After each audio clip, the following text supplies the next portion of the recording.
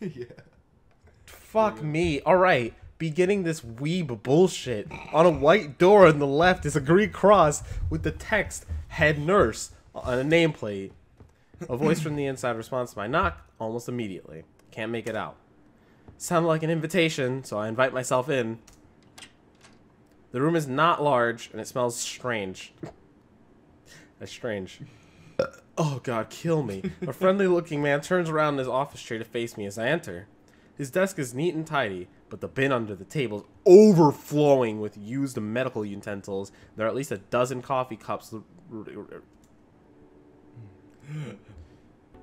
That's me? Yeah. Hello there. What can I do for you today? Is he Ugandan? Oh, I love this song. He is young looking and sort of rugged, but the dimples in his cheeks wash that impression away with he smiles. Are you the nurse? Yeah, but he has her the same question. Oh, right. I'm the inner voice. Too bad. Well, yes, I am. He says so on the door, no? Wow! Call me by my name. It's just the nurse, like everyone else. Of course, I shake off my confusion, especially considering he clicked, realizing I probably should have grabbed his extended hand. His handshake is rather firm and friendly. Right, I'm a new student, and my homeroom teacher told me to come and meet you. My name's Hisao Nakai. His eyes light up with revelation as he snaps his fingers. Oh, you're that Nakai. I was just reading your file. You've become more Indian. I'm somewhere in between. I'm ethnically ambiguous.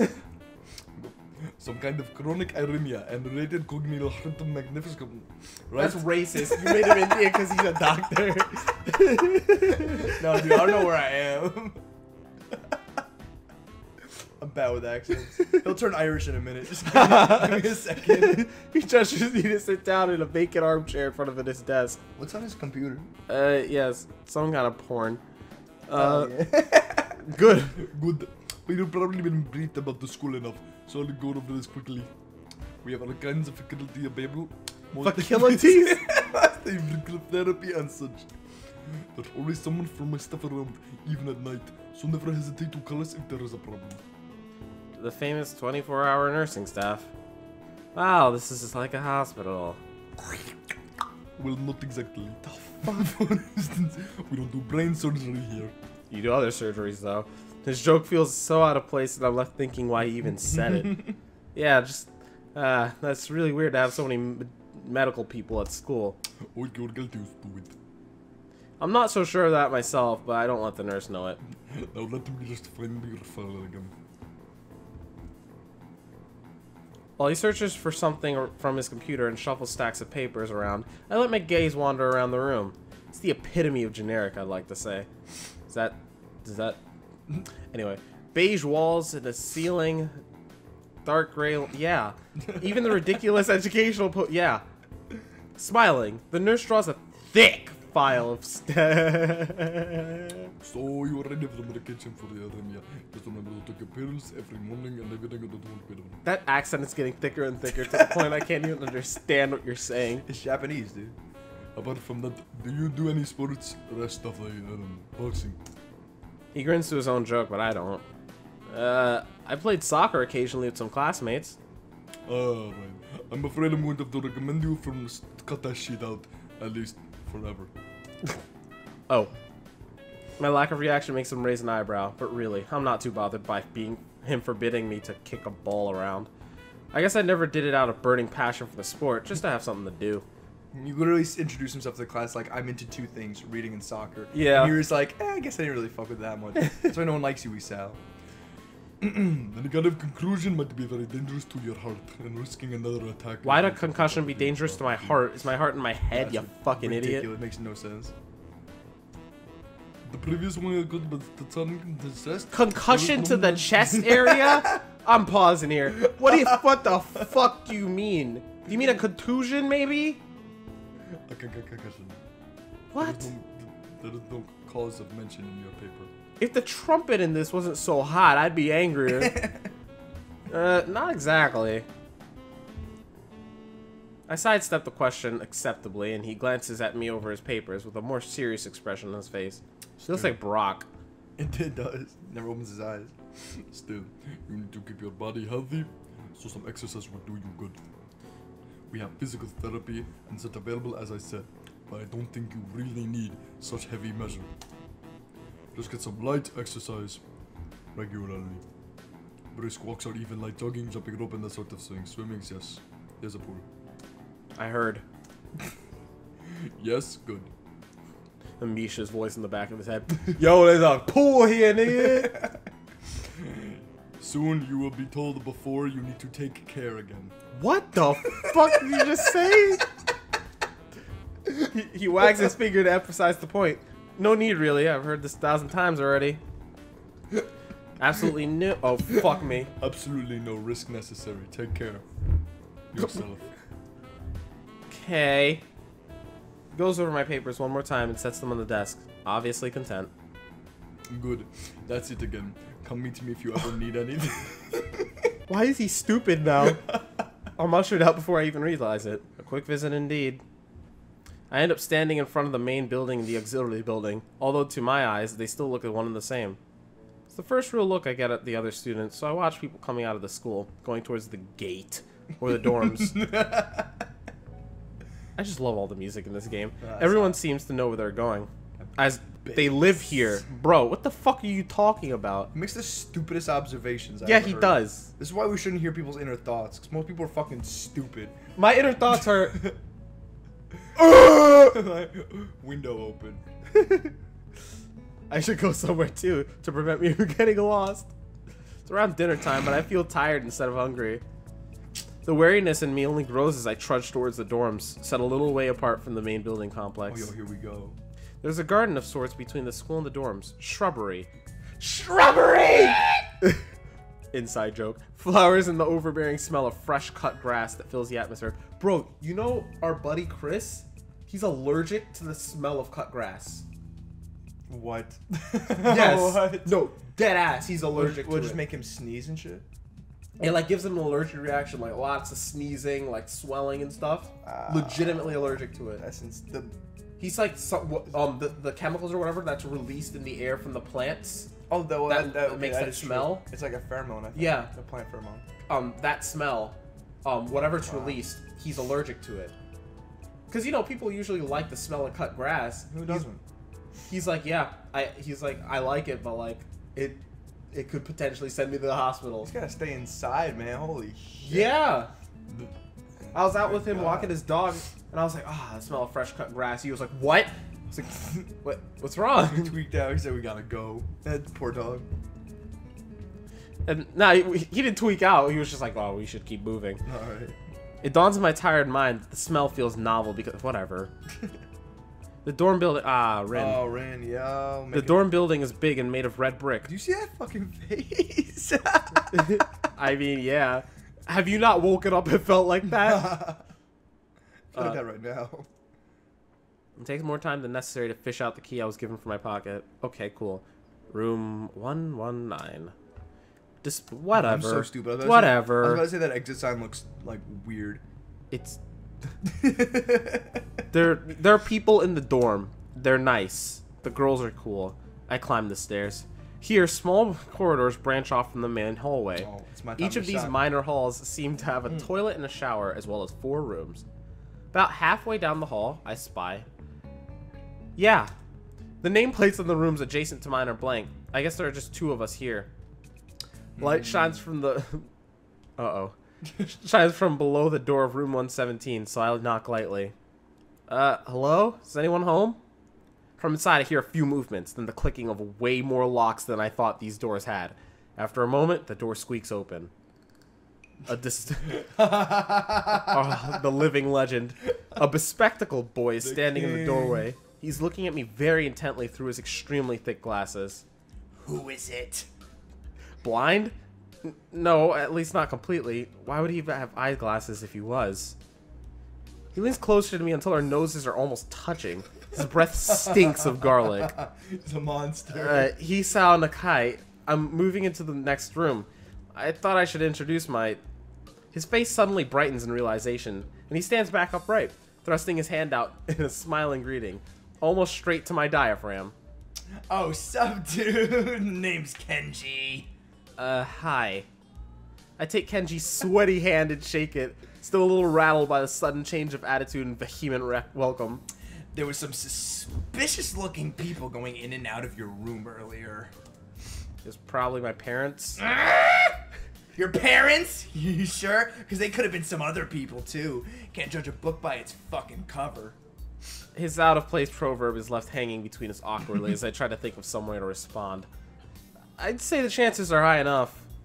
He shudders and makes some exaggerated hand gestures. You're a brave man, Isao. Me? I don't think I could trust the chances. The only one I trust is myself. What happened to him? Does that mean I shouldn't get to know you either? He thinks about this for a while. A wise decision. Damn, you're smarter than you look, you greasy bitch. Probably. But what do you look like? I hope not smart. He squints his eyes and leans closer again, but I lean backwards to dodge it. Yeah, never mind. It doesn't matter. With that, he turns, fumbles around for a moment in search of the door handle, and shuts the door behind him. I slide the key into the lock of the door marked 119. Blank beige walls, white linen, a disc, whatever. This room sucks. Yeah. Closet. Seems. Note. Hi, Hichan. I got you. Yeah, you We've got it. unpacked your things and made your bed. They said if they don't fit, then you should go to the office tomorrow. If you have any problems, you can always call us. Love, Mom and Dad. Thank you, British parents. At least I don't have to worry about unpacking. Kind of hoped I would have. Would have been something to do. Still too early. I put the note down on the desktop and lie down on the bed, feeling drained. Lying there makes me want to read something, but I've got nothing with me. Fucking idiot. Okay, so he talks some shit about soccer, like I didn't really need it. And he says his other favorite hobby is reading. He's like, I didn't even bring a book. What is his personality? He's just a fucking sponge. He's just out. He's just out there for that. The restless urge just keeps growing until I have to stand up. Maybe it's stress or something. Yeah, maybe you're stressed. I was pretty nervous about it before. Just jerk off. Damn, I have to jerk off. Tomorrow I'll go just jerk off. Yeah, I'll do that. Thanks. But for now. Oh, yeah. Gotta get my fix. I pick up one and shake it, shuddering at the sound inside, and read the glued-on pharmacy label. Hisao Nakai, 2 tablets daily to stay alive. It's blunt. It says that. It really does. It's kind of twisted, and I really get off on that. With a sigh, I begin my new daily ritual and taking the right number of pills from each bottle, being careful to check the correct dosages. I lie down again, feeling hollow and uncertain. And after that, I keep staring at the blank, unfamiliar ceiling for a long time. It doesn't start looking any more familiar. Not even after darkness falls and long shadows draw across my room like fingers. You freaky bitch. It's a weird thing to say. The sheets feel slightly more uncomfortable. Fuck it. Warm and nest-like against the chill that passes for room temperature here. Yeah, it's dark, and the night beckons me to sleep. Oh my god. I keep drifting. I close my eyes. Oh my god. What an exciting life he leads. Is this the beginning of the game now? No, it's just the next scene. The next major scene. With the next part of the act, like, let's say this is Act 1, 2 now. Oh, okay. I wake up in a strange room, and just in case. This is a good idea. Oh, Lily. Oh, Rin. Not oh, Rin. Fuck you, Rin. Anyway. I wake up in my room. Head ass. Solid morning light shivers against the light gray ceiling. I'd forgotten to draw the curtains closed last night. Huh? Yeah, it's your room, you head ass.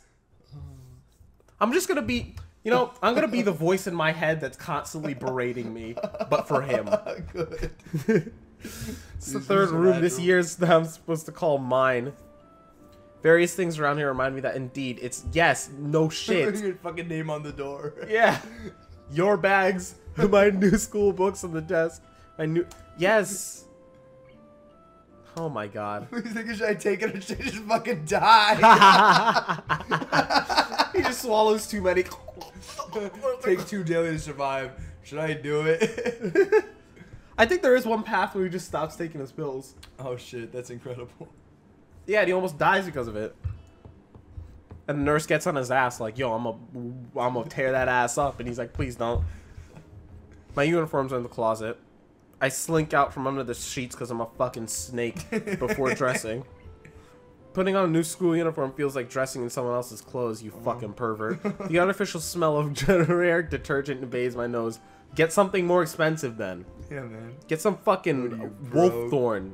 Oh, Like real men. Old Spice. But the feeling of fresh cloth against my back is a good one. A natural one.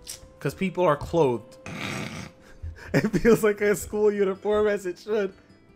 What are you saying, you head ass? That goes for other things too. What?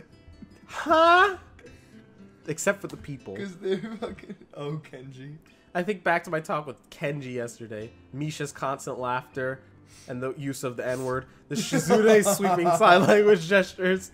Well, I've only met 3 students so far. Maybe they aren't that normal, but I'm sure the others are. You'd be surprised. Or perhaps people like them are what passes for normal around here? No, Misha's not normal in any reality. No. Except for SDC. Yeah, what does pass for normal around here anyway? What do people do? I don't see a lot of kinks hang... Well said. All through class, the question remains in my mind, so I decided to ask Shizune about it when we split into groups. After all, she did say if I had anything I wanted to know, I should ask her. You can't talk to her, though. She crosses her arms and shifts her gaze slowly to Misha, who looks more preoccupied with trying to grind the eraser of her pencil down so that the top is perfectly even and flat.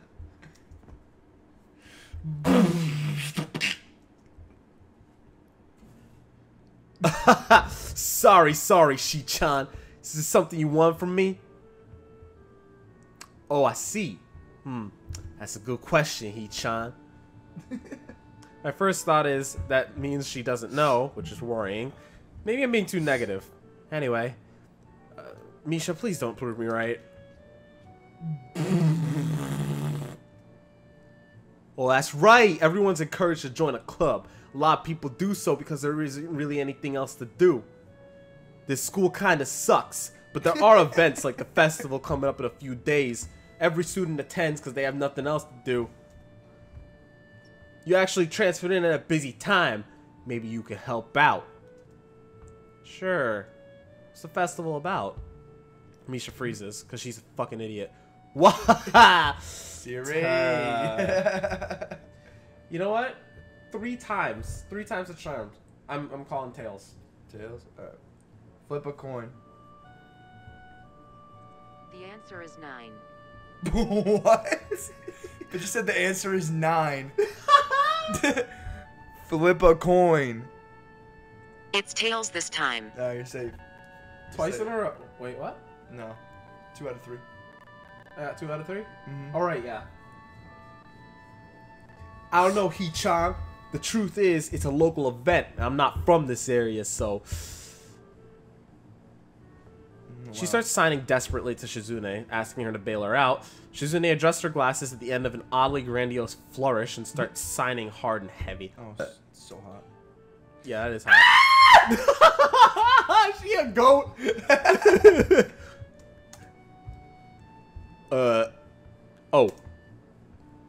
Who cares? Misha puffs out her chest as she shouts Suzune's words at me with a disproportionate amount of pride. Too loud. I can see heads turning to look in our direction. Not so loud.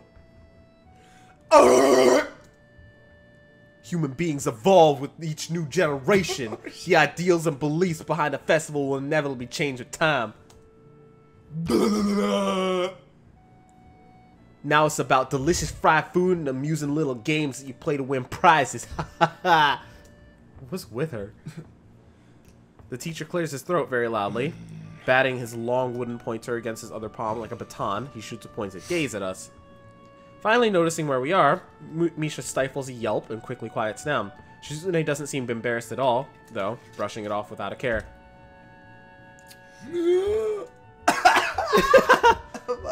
We are in the middle of class and should start working. That's right, Shi-chan. What? Oh, that's right, Hee-chan. I'm gonna kill myself. Are you asking because you're interested in joining a club? Could have been my eyes playing tricks on me, but I think I saw a suspicious glance exchange between them. Misha's tone has also changed, although it does that every other word anyway. Yeah, I was thinking about it. Misha and Shizune look at each other again. I'm about to ask what they have in mind when something dark flutters in my peripheral vision, catching my attention. Out of the corner of my eye, I see the girl with the long dark hair get up from my wife. It doesn't seem like she was working in a group and no one seems to notice her but me. I glance at the teacher who's also looking at the dark-haired girl go. Why doesn't he say anything? Hee-chan? Is something wrong? Do I look as uneasy as I feel? Or is Misha just looking at me looking after... What? No, nothing. Okay. Well, like we were asking, you don't have any plans for lunch today, do you? I know you don't, you lonely bitch. I thought I would go to the library and pick up some books. Not really. You want to have lunch together then? Spineless shrimp. Sure.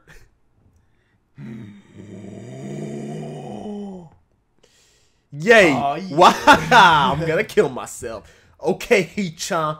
Perfect. Flip a coin again. Not sure I understand. Same. Tails again. Flip a coin.